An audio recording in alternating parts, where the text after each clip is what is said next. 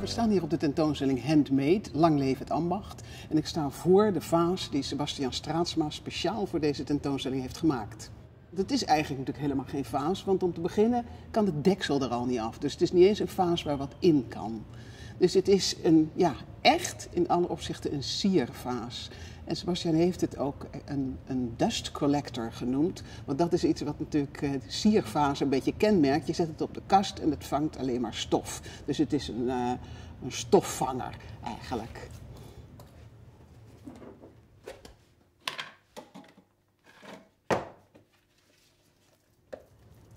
Ik vond dit type vazen van Sebastiaan toch wel heel bijzonder, omdat hij echt een hele nieuwe eigen techniek introduceert. Hij heeft helemaal zelf iets ontwikkeld. En dat gebeurt natuurlijk niet zo vreselijk vaak. En dat vond ik heel erg leuk om te laten zien.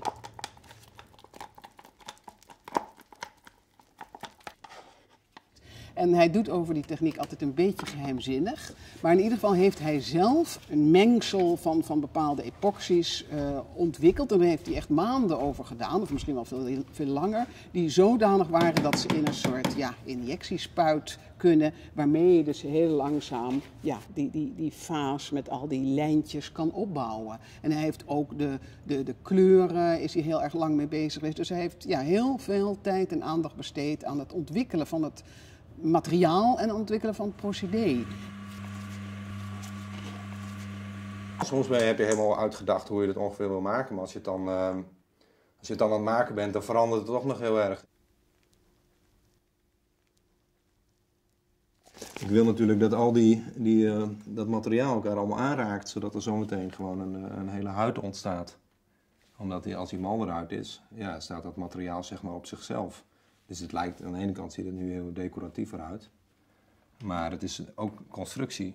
Dus de dikte van het materiaal, hoe dicht het op elkaar zit, wat voor structuur het is. Een structuur die zo loopt, is zwakker dan een honingraadstructuur bijvoorbeeld. Dus bij deze vaas bijvoorbeeld zit ook alles natuurlijk aan elkaar. En langzamerhand door hier mee bezig te gaan ontdek je van als het zo dik is en zo sterk en zo groot, nou, dan is het sterk genoeg, zeg maar. En hoe groter en dat heeft natuurlijk ook heel erg met de vorm te maken. Een vierkant is veel lastiger dan hier wordt de druk natuurlijk goed verdeeld. Dit is veel fijner, maar die is ook weer veel dunner. Dus dat is altijd weer ook een afweging. Dus het is niet alleen, decoratie zou je het kunnen noemen, maar het is ook constructie. En bij wijze van spreken functie. Dus dat zit allemaal in één materiaal.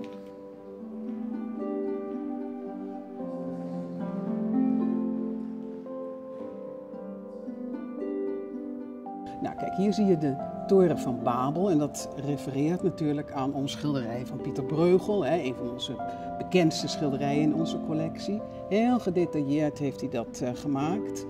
En als je dan doorloopt, zie je hier een grote golven, een soort tsunami die over de wereld komt.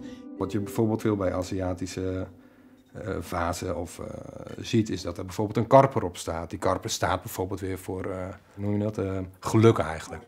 Dus er zitten eigenlijk allemaal daar verwijzingen in. En als je uit die cultuur komt, zul je die verwijzing heel duidelijk herkennen. En dat is eigenlijk een soort laag die daaronder zit. En dat vind ik heel interessant, dat het vol symboliek zit eigenlijk. Sommige vazen die ik maak zijn heel random, die zijn puur op gevoel, die gaan over materiaal of die gaan over kleurenstudies.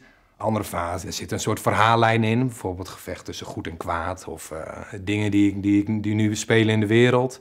Dan heb ik dat daarin verstopt. Ik vind het niet aan mij om iedereen te van, jongens, zo zit het, zo moet je hem beleven, zo moet je hem zien. Ik vind het leuk als mensen zelf daar uithalen wat ze eruit willen halen. Hier een hele leuke, schattige ark van Noach. Die met allemaal hele lieve beestjes erin. Nou, hier Afrika met allemaal vuur, dus daar is het ook allemaal niet zo fijn zo te zien. Nou, dit is een voorbeeld van alle fasen die ik tot nu toe gemaakt heb. In de juiste volgorde, in de juiste hoogte. En die vaas in het Boijmans is natuurlijk een soort een samenkomst van allemaal dingen die ik met deze 140 vaasjes allemaal ontdekt heb. Nou, deze staat in het Boijmans Museum. Dus daar zitten structuurverschillen in, er zit een enorme mix van kleuren in. Het is een combinatie van beeld en woorden. Heel verfijnd, tot echt 0,5 mm kleine draadjes tot heel grof en dik. Transparantie heel open en dicht. Dus dat is een soort mega mix, zeg maar, van alles wat bij elkaar komt. Dus daarvoor moet je misschien eerst 140 andere maken en dan ontdek je en leer je een heleboel. En daardoor, bij die laatste fase die in het Boijmans staat, komt dat dan samen. En dan vind je dat dan leuk ook om daar een heleboel in te stoppen van allerlei dingen die je ontdekt hebt en technieken. Dus elke nieuwe fase is natuurlijk een resultaat van het vorige.